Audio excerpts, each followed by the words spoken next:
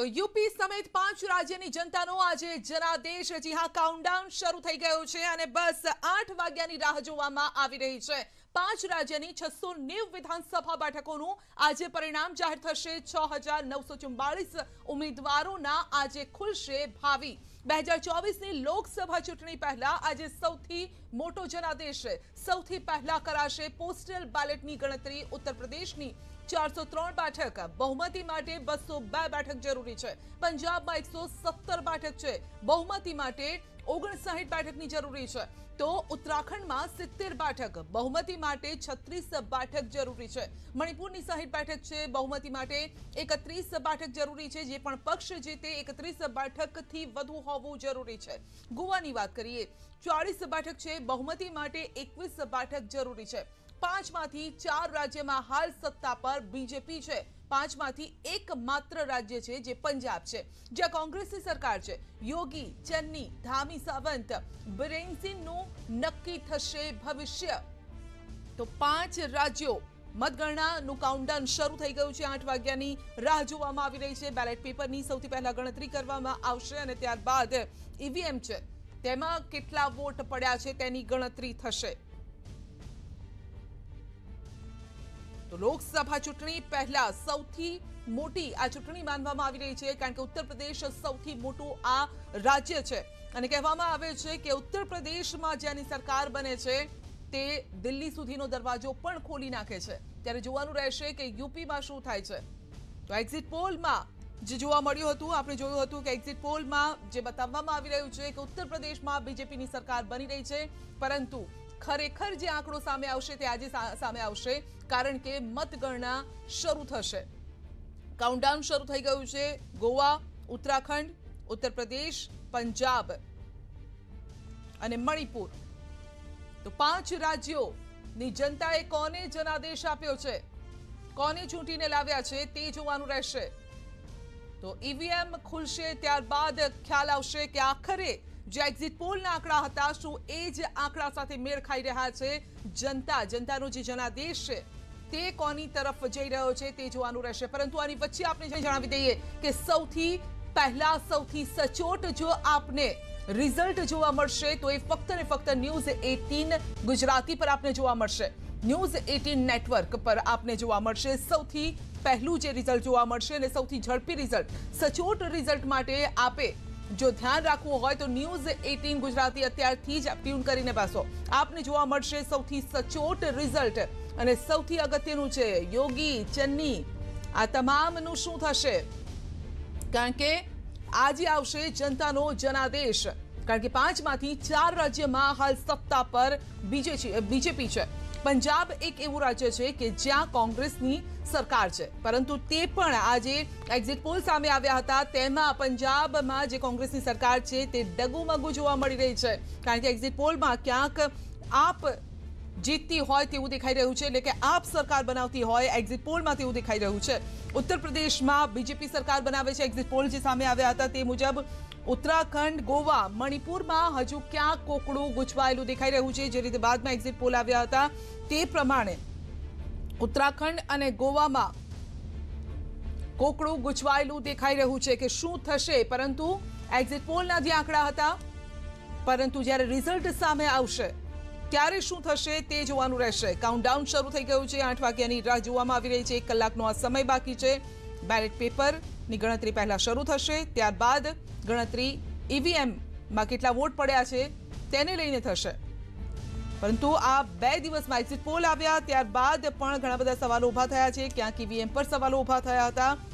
જે પાર્ટીઝ છે તે તમામ પાર્ટીઝ અત્યારે ફોર્મમાં દેખાઈ રહી છે। જો કે રિઝલ્ટ પહેલા તમામ પાર્ટીઝ દાવા કરતી હોય છે કે જીત તેમની થઈ રહી છે, તેઓ સરકાર બનાવી રહ્યા છે તેવા દાવા કરવામાં આવી રહ્યા છે, પરંતુ આ દાવામાં કેટલો દમ છે તે જોવાનું રહેશે। 8 વાગે જેવા ઈવીએમ ખુલશે, કેટલા વોટ પડ્યા છે, કોના તરફી પડ્યા છે તે તમામ વિગતો આપને જોવા મળશે। 5 રાજ્યોના મહાપરિણામ, એ મહાપરિણામમાં કોણ બાજી મારે છે તે પણ જોવાનું રહેશે। શું યુપીમાં ફરી લહેરાશે બીજેપીનો ભગવો, કારણ કે કહેવામાં આવ્યું હતું, જે રીતે નારા ત્યાં લાગતા હતા યુપીમાં, જો રામ કો લાએ हैं हम उनको लाएंगे। જોઈશું કે ફરી એક વખત યોગી કેટલી સીટો સાથે તેઓ આ વખતે આગળ વધે છે, કારણ કે અખિલેશે પણ આ વખતે તેનો દમ બતાવ્યો છે અને એક્ઝિટ પોલમાં પણ એસપીને જે સીટો છે તે લગભગ 150 પ્લસ મળતી દેખાઈ રહી હતી। બીજેપીની વાત કરીએ તો જે 325 પર હતી તે 250ની પ્લસ જાય તેવી પરિસ્થિતિ છે તેવું એક્ઝિટ પોલ જણાવી રહ્યું હતું। તો પંજાબમાં આમ આદમી પાર્ટી મોટી પાર્ટી બની શકે છે તેવા દાવાઓ કરવામાં આવી રહ્યા છે। એક્ઝિટ પોલના ક્યાંક આંકડા એવા સામે આવ્યા હતા। ઉત્તરાખંડમાં ભાજપ કોંગ્રેસ વચ્ચે ટક્કર છે। ગોવામાં પણ ત્રિશંકુ સરકાર રચાય તે પ્રકારની જે અત્યારે વાત કરવામાં આવી રહી છે। એક્ઝિટ પોલના આંકડા કંઈક એ રીતે કહી રહ્યા છે, પરંતુ કોણ દબદબો અને આ દબદબા સાથે તેઓ સરકાર બનાવશે તે જોવાનું રહેશે। શું યુપીમાં ફરી લહેરાશે બીજેપીનો ભગવો? યોગી ફરી સીએમ બનશે? કેટલી સીટો લઈને આવશે તેના પર સૌની નજર રહેલી છે, દિગ્ગજો પર નજર રહેલી છે। તો બસ હવે કાઉન્ટડાઉન શરૂ થઈ ગયું છે। 1 કલાકનો આ સમય બાકી છે। 1 કલાકથી પણ હવે ઓછો સમય બાકી છે। ઉત્તર પ્રદેશની 403 બેઠક છે।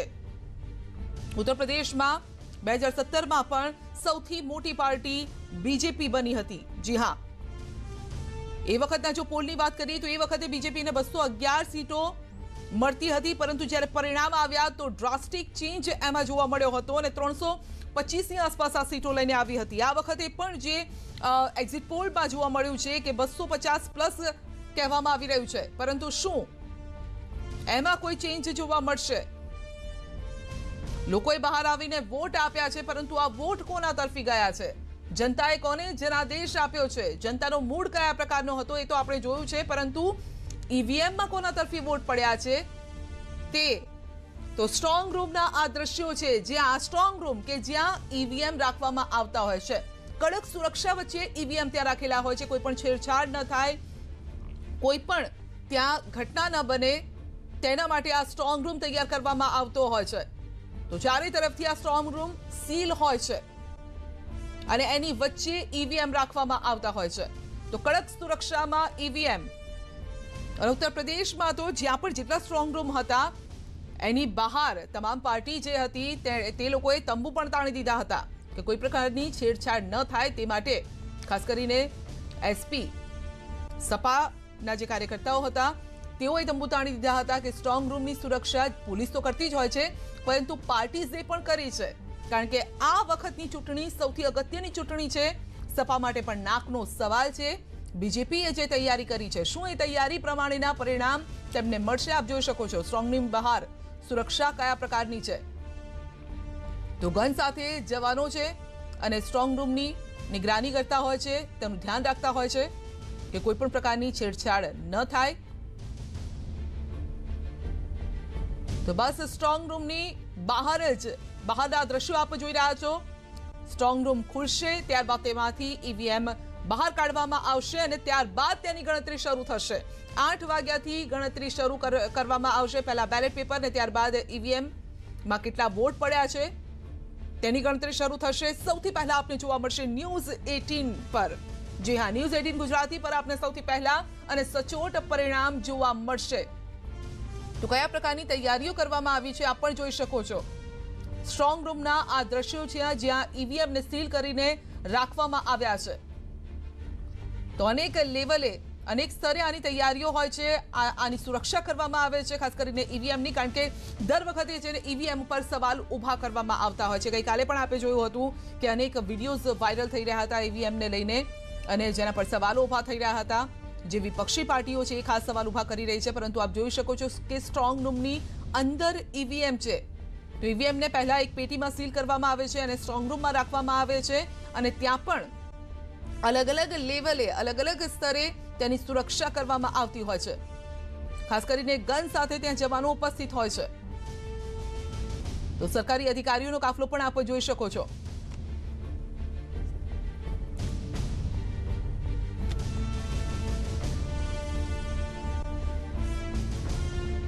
आठ अलग अलग विधानसभा में जो काउंटिंग होनी है उनके काउंटिंग एजेंट जो कैंडिडेट्स की तरफ से होते हैं वो सभी एंटर कर रहे हैं और दूसरी तरफ से काउंटिंग के जो कर्मचारी हैं उनकी एंट्री प्रारंभ हो गई है। 2-2 पोस्टल बैलेट टेबल और एक ETPBS जो स्कैनिंग करके पोस्टल बैलेट करने होते हैं, इस प्रकार 3 टेबल पोस्टल बैलेट्स के लिए और 14 टेबल EVM के लिए लगाई गई हैं। पहले पोस्टल बैलेट का राउंड 8 बजे शुरू होगा और 8:30 बजे हमारा ईवीएम्स का राउंड हर विधानसभा में एक साथ शुरू होगा।